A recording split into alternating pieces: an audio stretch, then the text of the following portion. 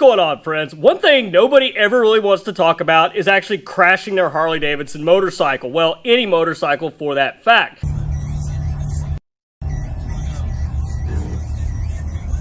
Now, crashing a motorcycle can be very taboo. But one thing about crashing a motorcycle is that sometimes somebody else's misfortune can actually be your own found fortune.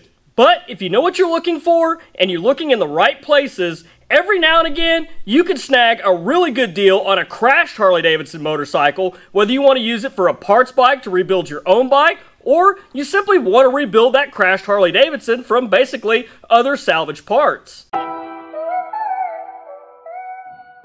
Now, as I mentioned, crashed motorcycles are a very taboo subject, and it's not something a lot of people want to talk about, and not just in the Harley-Davidson community, but in the motorcycling community as a whole. Now, maybe you crashed your own bike, maybe it's tipped over, maybe you're just in the market for something different and you want a project. Buying a crashed Harley-Davidson from salvage, like from an auction, or even from a private seller, this can be very beneficial if you can find the right bike and get it for the right price. Now, if you have a current motorcycle and you're trying to repair it, you're probably finding that parts are adding up really quick, especially if you're buying them at retail and you're not looking around for used or salvage parts. The issue with buying a bunch of used and salvage parts is that cost really starts to add up really quick. And the thing is by the time you get all the parts you need priced out, you might find that maybe I could just go buy a whole nother bike that's probably not likely going to run again and use it to rebuild my current motorcycle.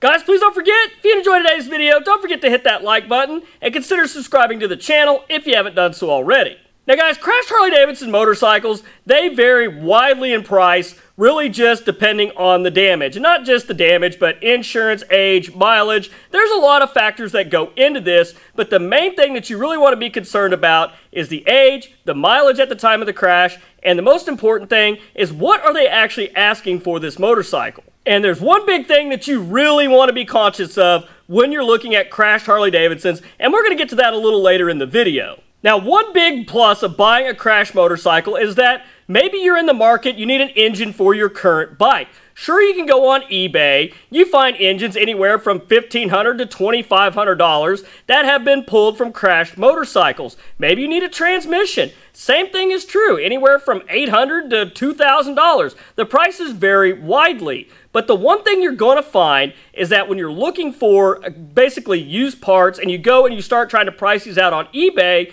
you're going to notice that, well, obviously all these parts have been pulled from other crashed motorcycles. This is how a lot of these places make their money. They go to the insurance auctions, they buy crashed bikes, they strip them down, they part them out, and trust me, they're making their money back on these pretty handily. You're looking at listings, you're finding engines, transmissions, things like that on eBay, and as I mentioned, they're about $2,500 bucks. Before you go and buy that, check the salvage auctions in your area. Look and see what you could buy. You could probably buy an entire wrecked bike for exactly what they're asking for one engine. In some cases, that is very true, but you got to remember, instead of just getting that one engine for $2,500, you might be getting a whole motorcycle for $3,500, maybe $4,000. That's got the engine, transmission, a whole host of usable parts on that bike. So if you're willing to cut out the middleman and get your hands dirty, and I know it's a little scary buying something that's all rashed up and tore up,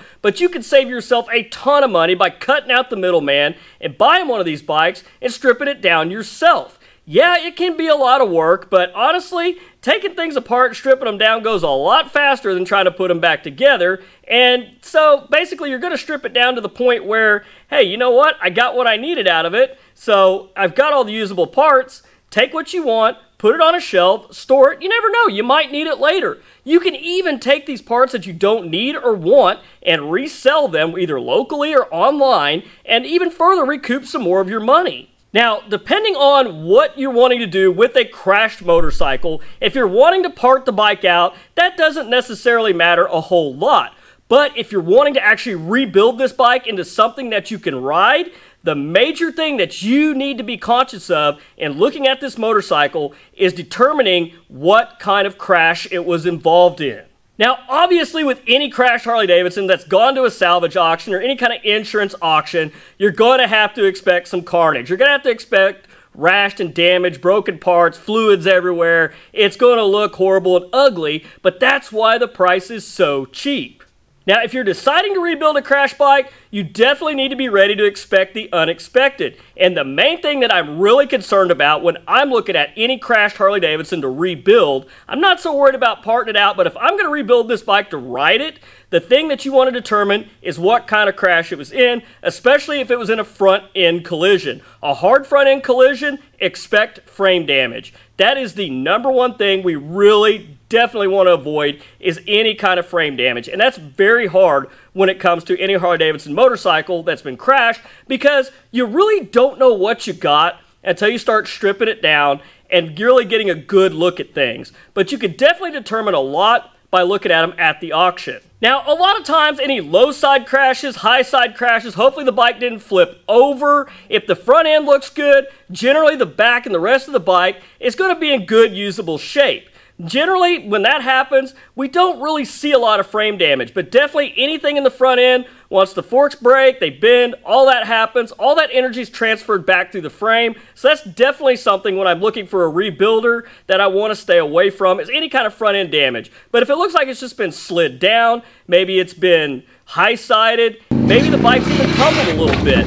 Even then, it's still a little risky, but it's not nearly as bad as obvious front or even a rear-end collision from a car. I was actually involved in an accident myself one time where I was rear-ended by another motorcycle. Fortunately, we were only going about 25-30 miles an hour, but the impact was enough to actually put me into a tank slapper and basically slammed me down on the ground. The bike went down on the left side, skidded down the road, and I basically skidded down the road on my face. That's why I wear a full face helmet.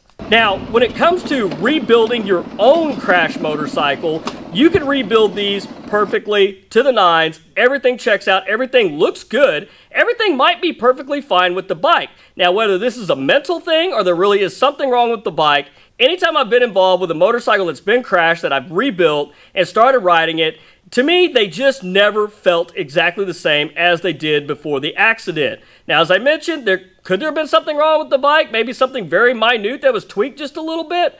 Absolutely possible. But the fact that I had so many miles under my belt on that bike, I knew how it handled. I knew everything about it. Now, on the flip side of that, somebody that's never ridden the bike before could jump on it and ride it and say, man, it feels great. It feels perfect. Great job on the rebuild. But that's the difference. They never really rode it that much. They didn't spend enough time on it to learn it like that. So definitely something to think about if you're rebuilding your own crashed bike. But if you're rebuilding one that's already been crashed and you're going to be riding it for the first time after it's rebuilt, you will likely never know the difference. Unless there is something just obviously wrong, something tweaked with the frame or in the swing arm or anything like that, that you might have missed, you'll probably figure that out in pretty short order. Then you can start tracking it down from there. Now, another thing to consider with a crashed Harley-Davidson is salvage titling. Some states don't do salvage titling, some states do. And you got to remember with a salvage title, if you ever do decide to get rid of the bike, it's not going to bring a whole lot of value, and it may even be hard to sell. Even though it looks brand new now, it's still got that salvage title. Now, one way, I know a lot of us have done this, I know nobody out here has done this before, but you might have been involved in an accident and called a buddy with a truck and a trailer to come get it loaded up and get out of there before somebody calls the cops, and then you have to go through the accident report, do all this and that, get the insurance company involved, and then from there, that's how you kind of end up with a salvage title.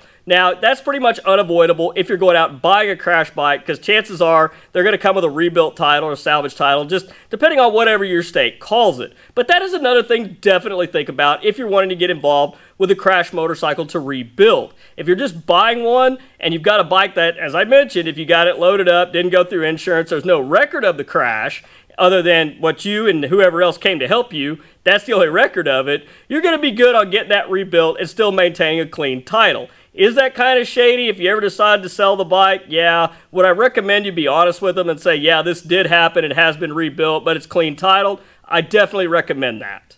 So guys, I want your thoughts and opinions on a crash motorcycle. Would you be interested in buying a crashed Harley-Davidson for a parts bike or even to rebuild it and start riding it yourself? Leave your thoughts down in the comments on that. I'm really curious what you guys think. But anyhow, guys, that's all I've got for you this week. If you guys enjoyed the video, don't forget to hit that like button and consider subscribing to the channel if you haven't done so already. But till next week, guys, you stay safe on the streets, ride smart, dodge those cars, and I'll catch you guys back here next week with a brand new video. Thanks for watching.